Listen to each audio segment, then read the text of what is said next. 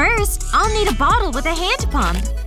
I'll just take the pump off the bottle, double-check that the bottle is empty, and I'll cut it in half. Now I'll need to use the bottom half and a marker. I'll draw a little circle at the top.